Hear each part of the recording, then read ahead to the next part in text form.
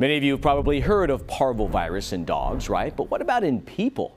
Tonight, the CDC is warning about rising numbers of human cases in the U.S. So what do you need to know about this viral illness? We find out in tonight's The Answer.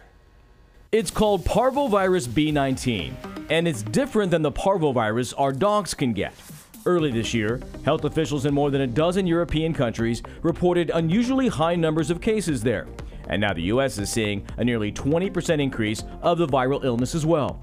The CDC says some who are infected with the virus will have no symptoms. Others may have a fever, headache, cough, sore throat, rashes, and joint pain.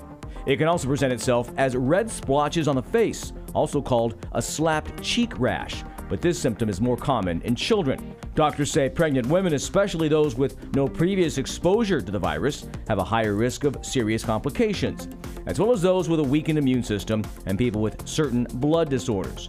To clear up confusion, this parvovirus is different from the canine parvovirus in dogs, so you can't get the infection from a pet or vice versa. There's no vaccine to prevent a parvovirus B19 infection, but since it can spread through respiratory particles, practicing good hygiene can help prevent the spread. And that's The Answer.